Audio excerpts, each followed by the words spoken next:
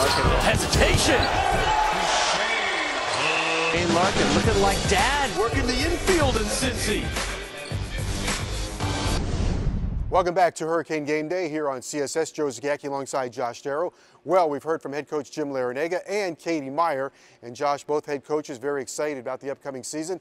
And they should be. Great schedule, great conference. And both have terrific players on the men's side. Malcolm Grant returns, an all-ACC player. Yeah, absolutely. Malcolm Grant, if you want to see a guy that can get red hot, shoot the three, put it on the floor, make moves. But I'm telling you, a guy that can really lace it up and put it through the net. Malcolm Grant, one of the best three-point shooters in the ACC. The women are loaded with talent as well, led by Shanice Johnson. Yeah, she can do it all. I mean, Katie Meyer likes to play an up-tempo style, turn you over, run, and leading the charge along with Bebe Williams is Shanice Johnson. All right, well, we're on the road to March, on the road to March Madness. Join us every week as we take a look at Hurricanes men's and women's basketball right here on Hurricane Game Day on CSS. For Josh Darrow, I'm Joe Zagacki. We'll see you next time. So long, everyone.